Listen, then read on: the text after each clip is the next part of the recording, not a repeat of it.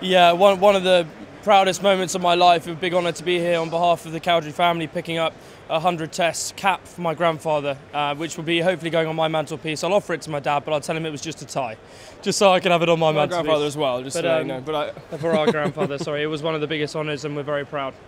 And you've both got, obviously, you've got the same grandfather as you've mentioned there, a very famous one in cricketing circles. What was it like growing up with the aura of the great Colin Cowdrey? Do you know what, it's mentioned a lot.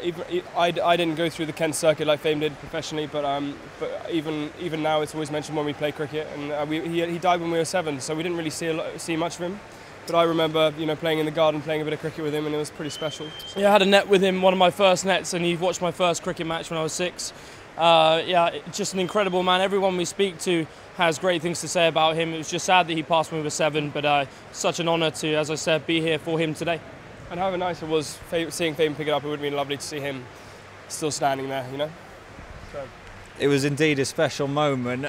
Julius, I'd like to ask you a little bit about your cricketing prowess, and Fabian, maybe you could add a word or two. I don't know why you're asking me. You've gone down the musical route, and you're also made in Chelsea as well. But growing up cricket must have been in the family. Cricket was in the family. Even now when I walk out for a club side, I'm getting a bit of stick and pressure for being grandson, son of. But for me, I started to love watching Fabian play more than playing myself, so that's why I kind of didn't want to do it so much, and the music and on the show as well, and I'm doing a bit of that, so it's always enjoyable. So yeah, the Colin Cowdrey stand exists at Canterbury, so I remember my first game walking out. It was a tourist game against New Zealand, so Brendan McCullum led his men out, and I walked out with my name on my back, and behind me was my grandfather's stand, and then the Cheeseman Pavilion, which is actually my great-grandfather's stand. So it was a little bit of, a little bit daunting, a little bit daunting. But no, it's an enormous privilege to be part of the family, and today topped it for us.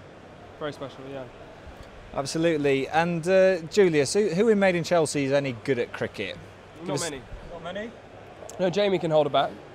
But other than that, not many. We had a cricket day, and I think I might have got them all out, but it was goodness me, they can't have been great. They can't have been good then, can they? If I'm getting them out. No, they're not many. But it's a lot of filming a lot at the moment, and it's good fun, and it's all for exposure for my music. So, which I've got a single coming out in October, which is quite exciting. So. Absolutely, and just in terms of coming to Lords, we're here today. We talked a lot about Canterbury. Yeah. What's it like coming to this ground?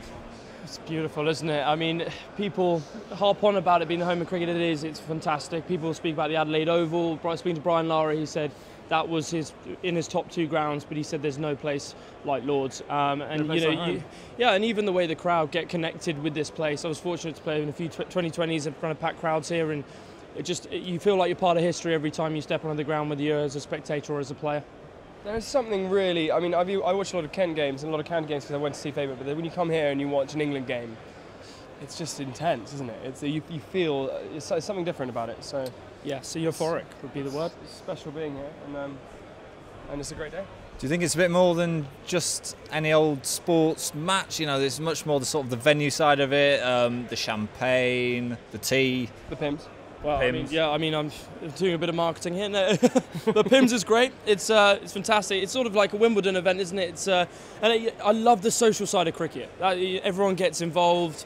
It's great to talk to people who've been in the game. Very fortunate in the box to have some old Test cricketers in the box who played 100 Tests and picking their brains. It's fantastic. And there seems to be this cricket family, whether you come to watch games or you don't. Everyone's approachable. And yeah, as I said, you can pick anyone's brain. And just a final one, it's quite a tricky one for you to answer because obviously your grandfather passed when you were 7, but your father might know. Who in this England side would Colin Cowdrey have enjoyed watching?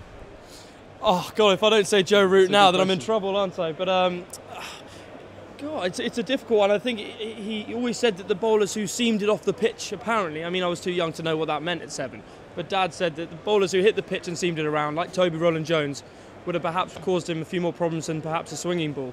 So he said he may have survived longer against Jimmy than someone like Broad. I think he would have liked to Root. I think he's quite a similar player to Root.